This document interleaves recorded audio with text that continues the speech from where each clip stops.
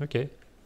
And nearly there. What work are you here to do? Ya'ni bu yerda sen nima qilmoqchisan? Video editing menga o'zi chiqarib beryapti. Video editing bo'ldi. Agar yana qo'shmoqchi bo'lsangiz, bemalol yana qo'shishingiz mumkin va buni qo'shib bo'lgandan keyin yana tahrirlash ham mumkin. Agar birorta bir joyda noto'g'ri ketib qoladigan bo'lsa, bemalol yana tahrirlash ham mumkin. Men nextni bosib o'tyapman. O'zi chiqarib bergan narsani bosdim. Endi bu yerga great, now write a bio to tell the world about yourself. Ya'ni ajoyib. Bu yerga endi o'zing haqingda o'sha dunyoga ozgina qisqa aytib bergan deyapti. Hop, yana Google Translate ga murojaat qilamiz bu borada. Hop, men bu sohada 3 yildan beri ishlab kelyapman.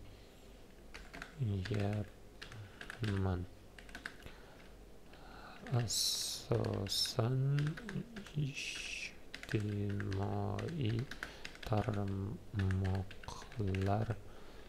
bilan ishlaganman.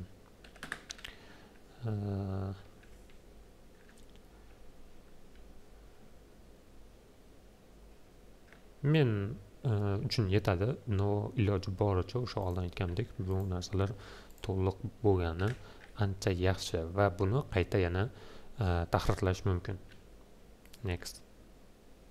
Oppa, bu yerda endi xatolik beryapti, ya'ni sen eng kami 100 ta so'zdan iborat bo'lgan yoki 100 ta harfdan iborat bo'lgan o'sha narsani yozishing kerak deyapti. Demak, yana ozgina narsalar qo'shar ekanmiz.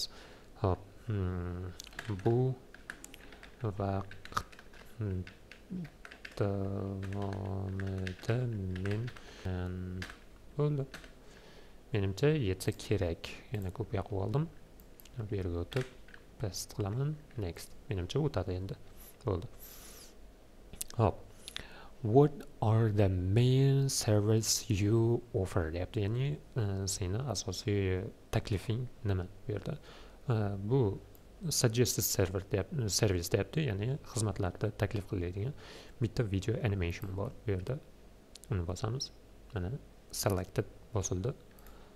Bu yerdan yana juda ham ko'p turlar bor. Bemalol o'zingiz kirib ko'rib, o'sha o'zingiz sohangizni tanlab olishingiz mumkin va bu yerga bitta emas, bir nechta ham olish mumkin. Deylik, men mana bu yerdan product designda fotografiyani belgilashim mumkin. Tak, yana nima? Graphic, editorial, presentation design, mana prezentatsiya dizaynlarini. Yana IT networkga o'tamiz.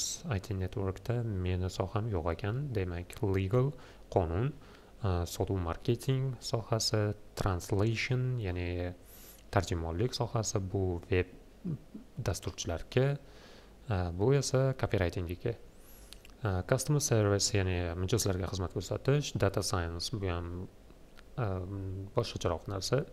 Admin support, project manager, ya'ni virtual assistant bor ekan bu yerda. Professional coaching, financial plan. Xullas, bu yerda har turdagi narsani topish mumkin. Lekin menga mana shu yetadi. Demak, next. Hop. Now let's set your hourly rate, ya'ni hourly rate deyapti. O'sha soatga ishlaydigan nimangda yoz deyapti bu yerga. Demak, bu yerda joy turibdi va minimum deyapti. Mana bu summadan bu summagacha yozilishi kerak deyapti. Bundan 10% freelancerlik xizmati uchun olib qolinadi deyapti va sen oladigan summang deyapti. Demak, biz bu yerga, men masalan hozir bu yerga $3 yozib ko'raman.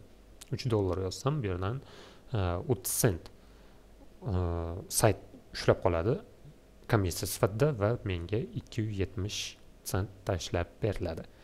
Buni keyinchalik ham o'zgartirish mumkin. Buni ham men $5 qilib yozib qo'yapman.